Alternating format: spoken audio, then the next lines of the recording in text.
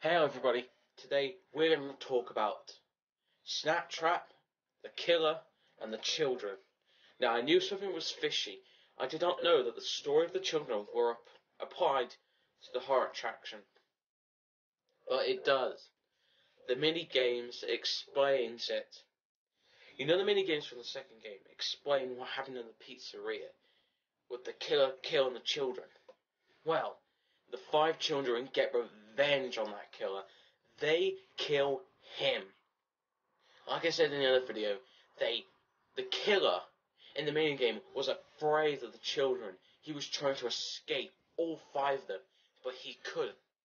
He was cursed and forced and stuffed into Snaptrap for a purgatory forever, never resting.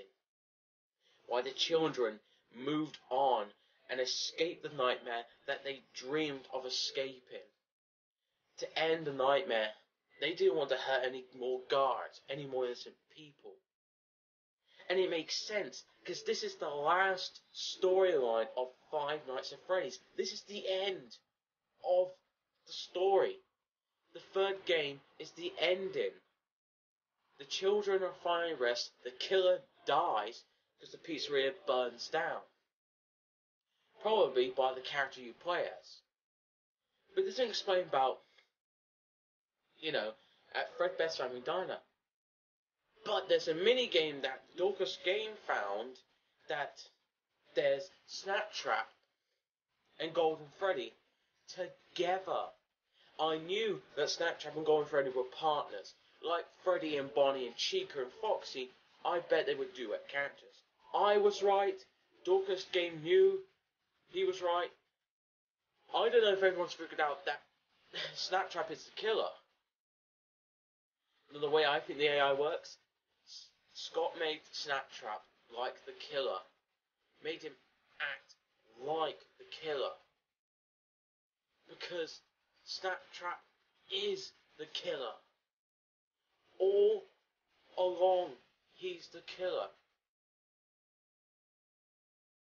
It's just shocking and surprising that all along he was. The reason I say he's always here, he was always there. It's the children saying that. The dead children saying he was always there, he was always here. It's him. It wasn't it's me, it was it's him. He was the killer. We murdered him. We stuffed him in there. We want to be free. Now they stuffed him, but the problem is but it fires back. And Snaptrap, aka the killer, comes back and still kills, but mostly murders the guards. But he's not like the animatronics from the 1st or 2nd game. The killer is a full-grown adult with his own mind. He can kill children either way, even as the animatronic. So, as the character we play as, burn down the horror attraction to make sure nobody gets hurt and gets killed. I bet we were playing Mike Schmidt, because we don't get a paycheck at all in the game, which is really unusual. Now, I don't know if I could be right or wrong, but this is the killer. It's the killer. He dressed up as Freddy Fazbear. The children saw him. The children saw him murder. They saw the murder. They seen everything. They want to be free. The puppet brought them back to life. Realized that their animatronic suits were burnt in a fire. The killer tried to cover up his tracks so the law enforcement won't put him in jail. It's the blatant obvious, and I'm looking forward to your theories, guys. The Snaptrap animatronic was a friend of Golden Freddy. Do you guys believe that Five Nights at Freddy's is the end of the whole Five Nights at Freddy's story? This is the ending, the true ending of what will happen. Or will it still carry on to this very day?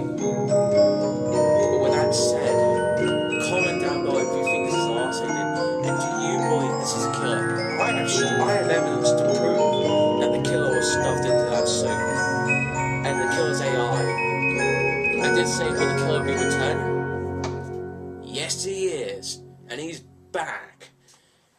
We are against the killer, not the children or the animatronics.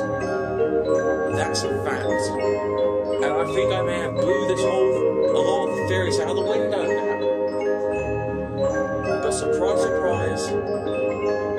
Let's see how long this lasts. Goodbye, folks, and I hope you'll be up on this in the afternoon.